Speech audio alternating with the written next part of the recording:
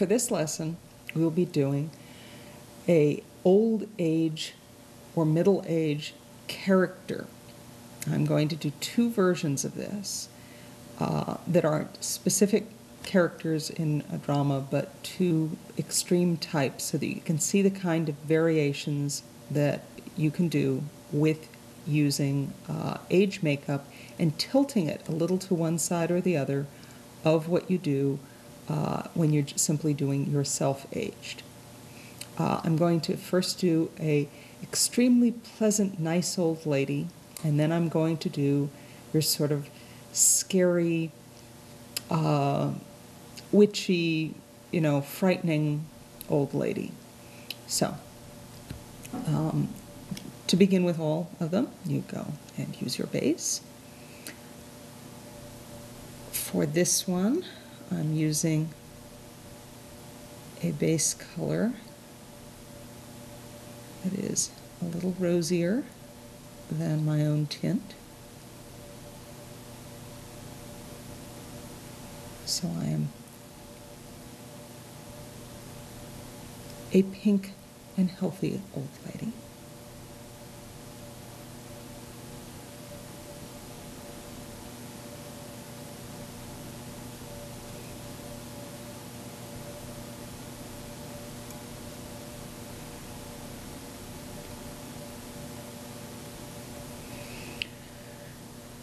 To do these sorts of makeups, it is best to go and use the face outline sheet you will have made after taking your photo, based on your photo, and you will want to go and put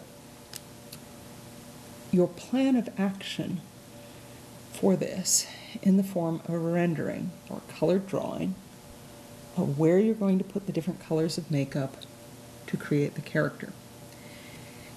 By the time you get to doing character makeup, you want to go and do a rendering each time, because the more you plan it on paper, the easier it's going to be to get it right, and the better your overall results will look. I have down here below, where you can't see, but which will be cut in to the video, the picture of the pleasant-faced old lady that I'm about to do. And, okay, as I said before, when you have forehead wrinkles that occur when you scrunch up your forehead, you have to account for the different forms of forehead wrinkles with the way your face moves when you decide on a character. You have to use some part of what's there instead of some part of what isn't there. So, for instance, for this forehead wrinkle, I want to go and do something that's sort of broad. I also want to do the corrective makeup thing of making the forehead rounder because it's a pleasanter look. So I'm going to take shadow, and I'm going to put shadow bits and this rounded shape.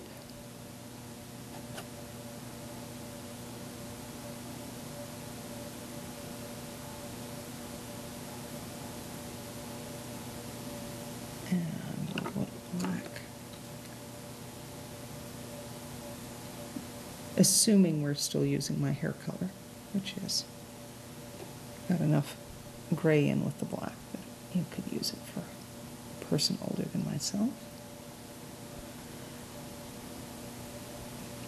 And use that to bring the hairline down and round, soft. Then, of the various parts of forehead wrinkles, when I go up like this, I have this happy bouncy thing that's going across. They go up here like a smile and then back down again on either side like a not so smile. I also have this where I go in, and it makes the eyes closer together. So what I'm going to do is, from these forehead wrinkles, to do something that looks pleasant and smiley, I'm going to pick this wrinkle here and only use the smiley part of it. When people are asked to make abstract drawings showing the concept of happiness, what they end up doing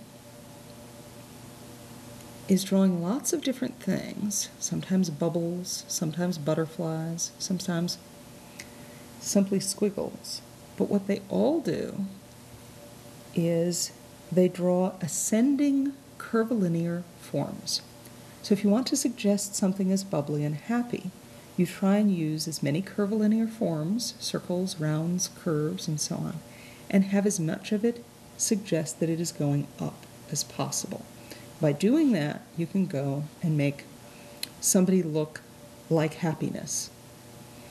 You also will go and take facial expressions that are on the pleasant side, like make those in the mirror and see where the lines occur in your face.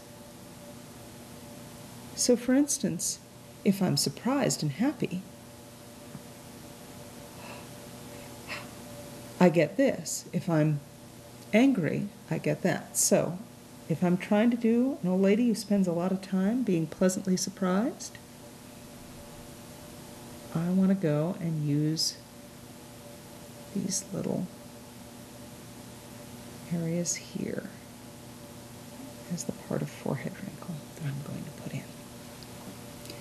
Another thing that I have is these little lines here. I'm having these go up, but not having them go down. On the other hand, here is almost like a little extra eyebrow that looks, well, surprised. So I'm just going to use the highlight on that, not make it too pronounced, but make that extra little wrinkle show.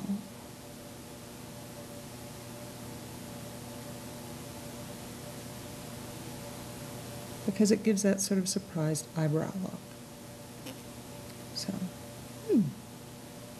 So even when it's at rest, it looks a little bit like that surprised look that you get when you go there. Next,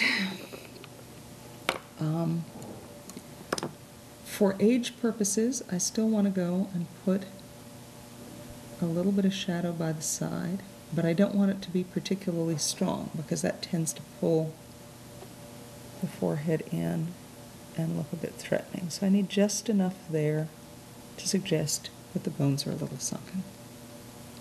Now, eyes.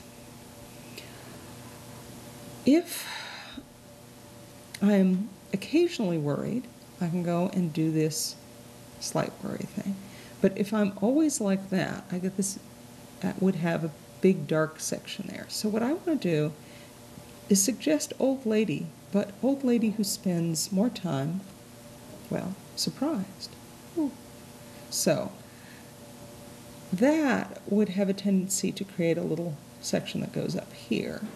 My own face, though, moves too much in this form to completely ignore that. So what I'm going to do is I'm going to use this slight worry thing, but I'm going to take that worry section and not make it quite as pronounced as I would if I were trying to make an angry old lady. So, in other words, I give it that little fold. It's there. But I don't turn it into these giant hollows and don't do things that make the eyes look closer together. It just has a little bit of a worry line through there.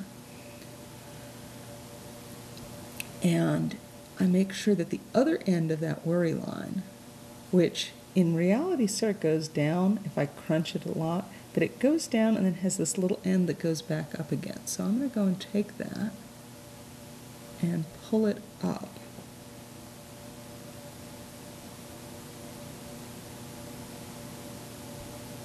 So again, I've got a curve with the ends turned up.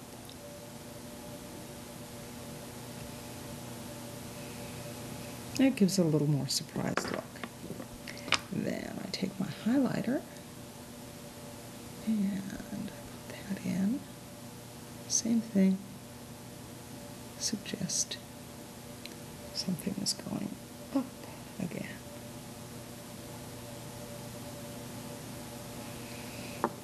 Now, something that isn't on my face particularly, as I do have the eyes fairly close together thing, I'm going to do as I did for corrective makeup, where I have a lot of light color in here to suggest the eyes further apart, as in Grandma who will bake you cookies, not Grandma who will bake you in the oven in order to go make you into cookies. So I'm actually going to ignore what's there, little shadow areas here, and fill in with that white, that sort of Chinese opera comedian white color here. Now I can get away with this because I've put a shadow here where it would be naturally, but I haven't gone and put it in all the places it would be naturally. But there's enough there that it fits with what my face is doing. So, line that up. This gives face a lot of lightness between those eyes. So, it again suggests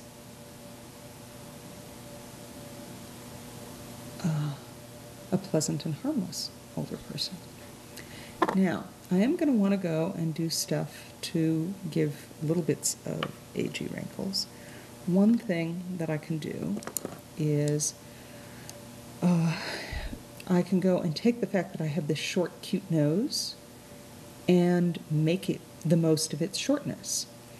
So instead of going and painting, a straight line of highlight, I'm going to go and actually take those little rounded bits, make those little rounded bits into a couple of little cute round things, curvilinear forms. And I'm going to take the edge of this little spot here and make it again a little smiley shape thing, and something that goes around here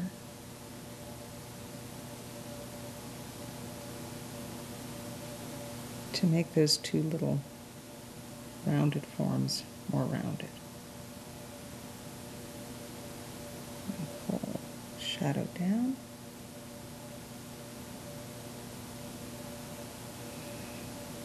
So I have a cute round little bouncy nose. And the little worry thing in here is very, very small and just makes the nose look shorter. Ultimately, what I'll do is I'll also put a little bit of pink on the nose, bottom, which will shorten it further. And if I do too much, will suggest I'm a drunken old lady, but if I do just a little bit, it'll have that kind of bunny rabbit look.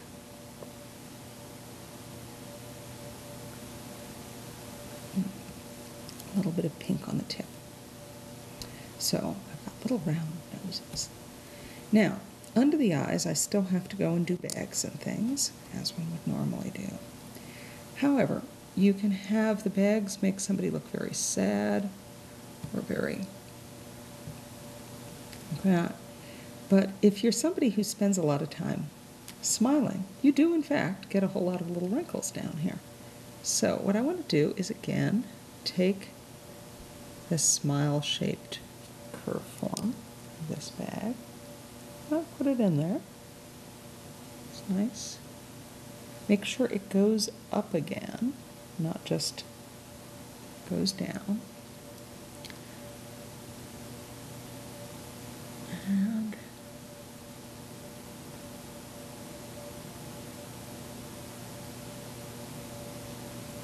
goes like so.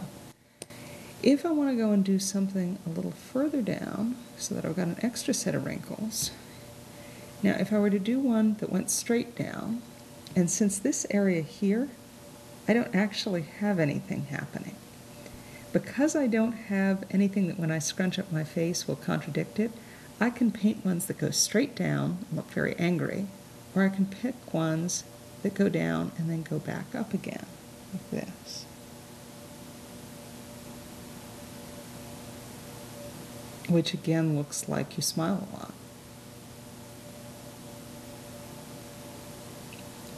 Because it goes back up again.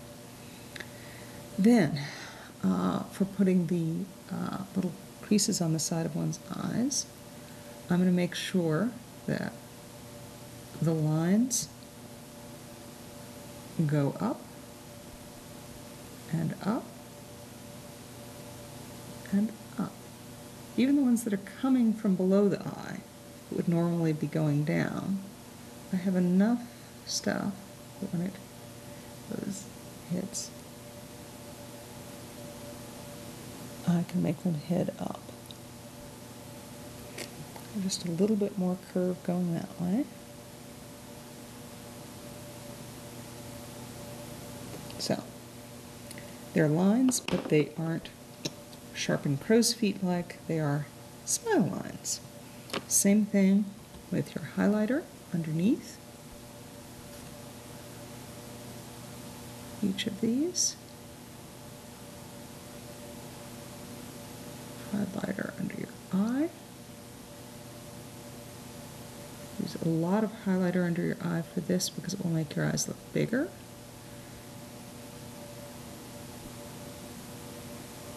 And put one under here and under here. Making sure that all the ends go up.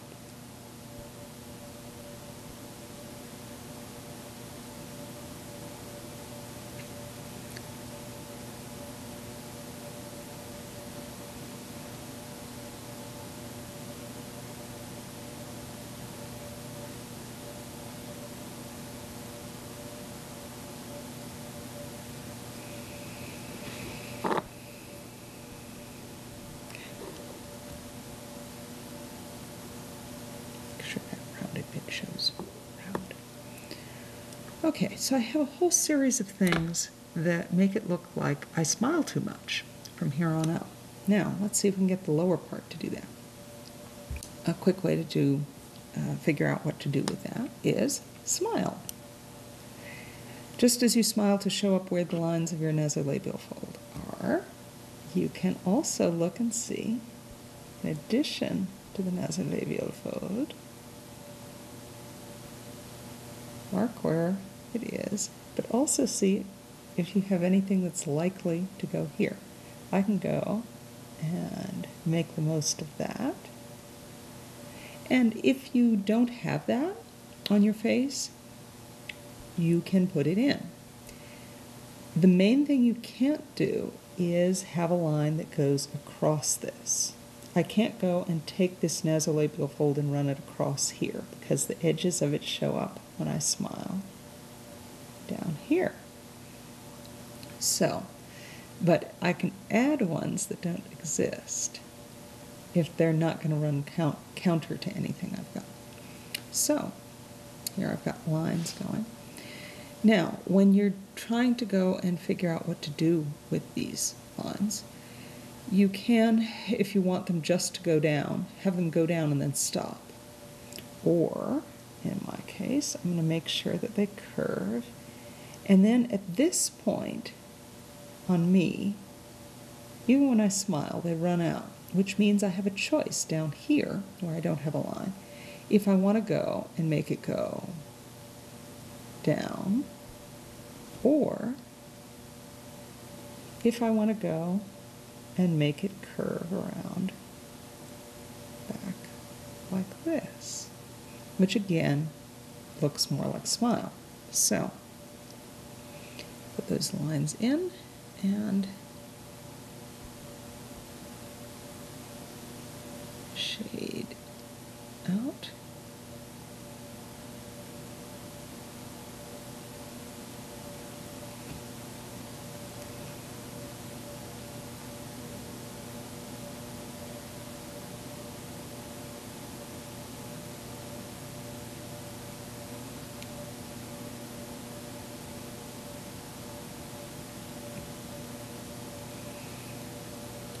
then use highlighter.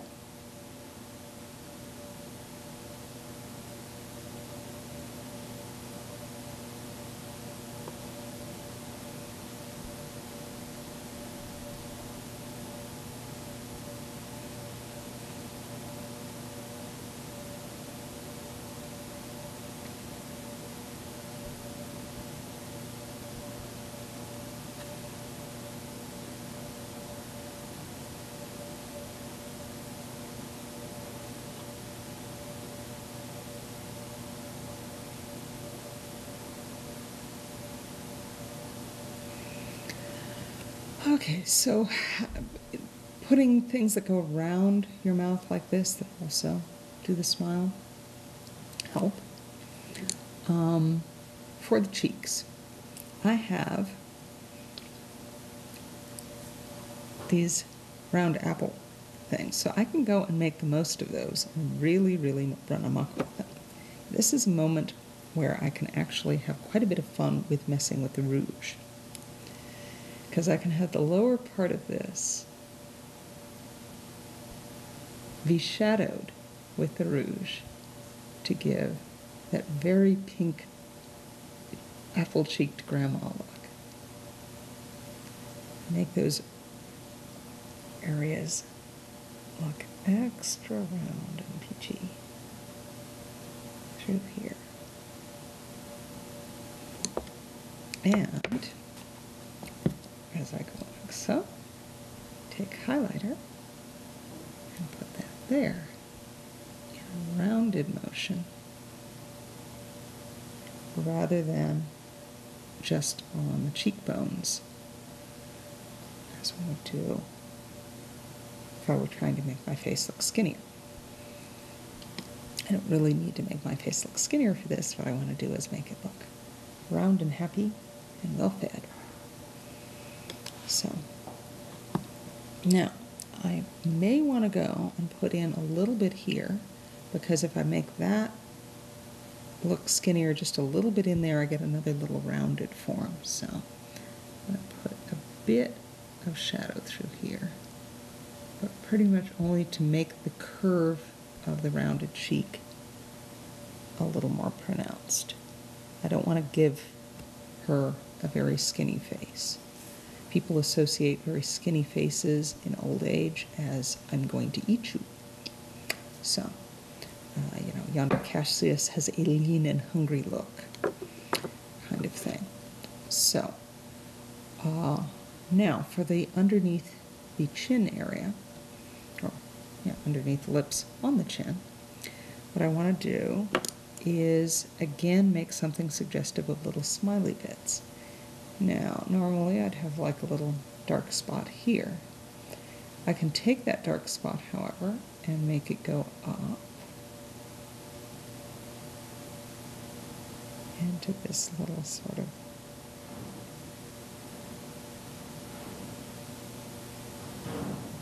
double curve shape.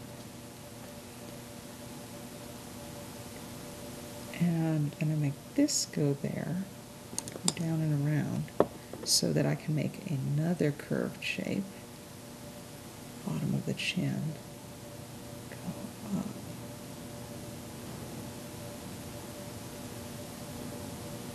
So another little sort of smiley shape, but with a rounded bit.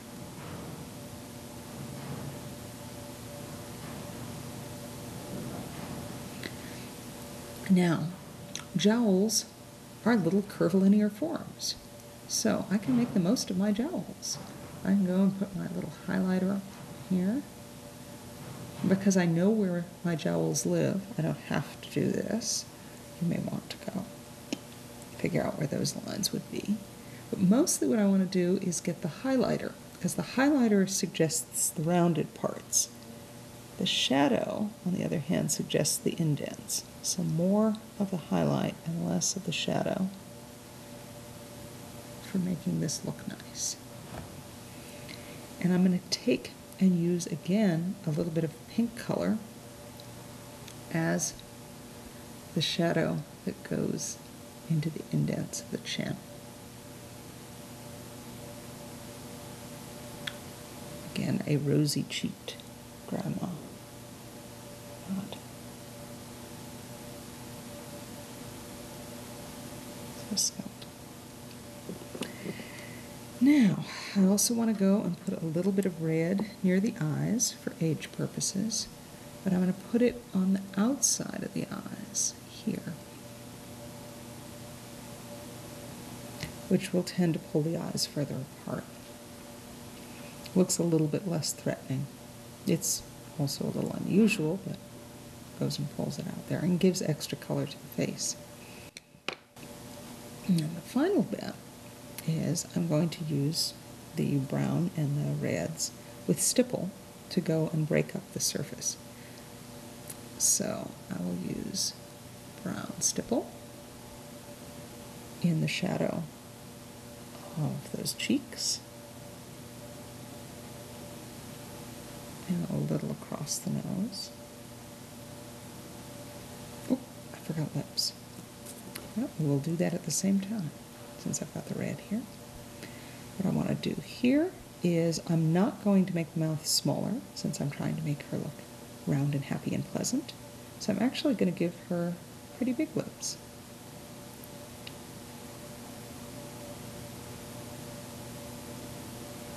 And very curvy lips as compared to fairly sharp ones, which are what I have naturally. And the upper lip. I'm also using the orangier shade rather than the pinky shade, which was natural for me because it gives that warmer tint. Then I still want to go and put in the age lines.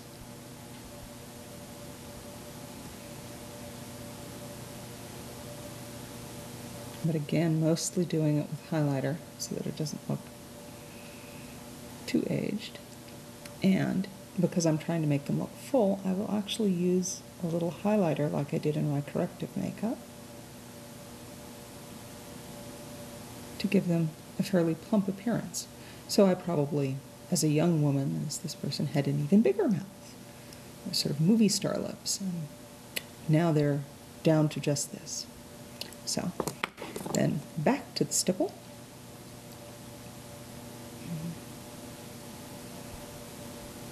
Using little bits of red here and there.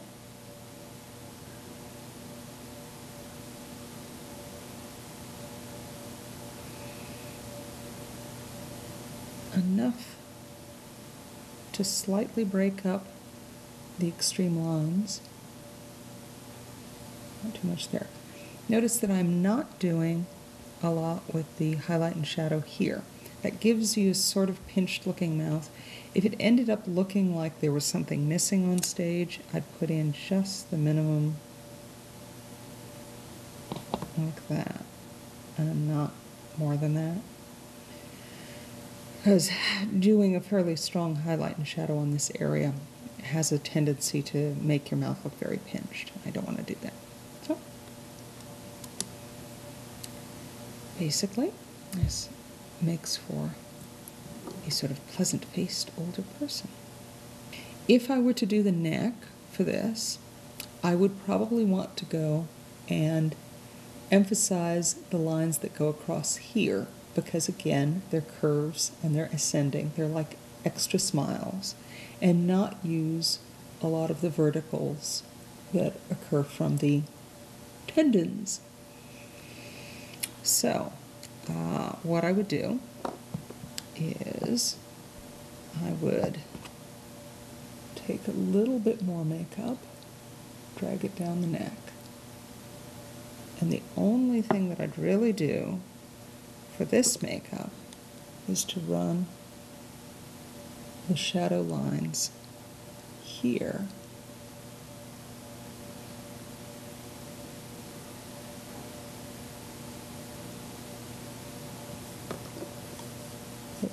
blend across and have highlights put under them.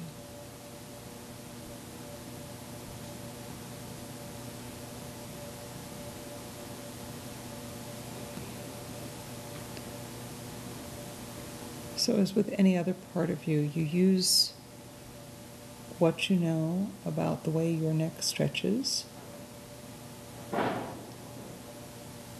to put in selectively the signs of age that you want to suggest the character you're doing.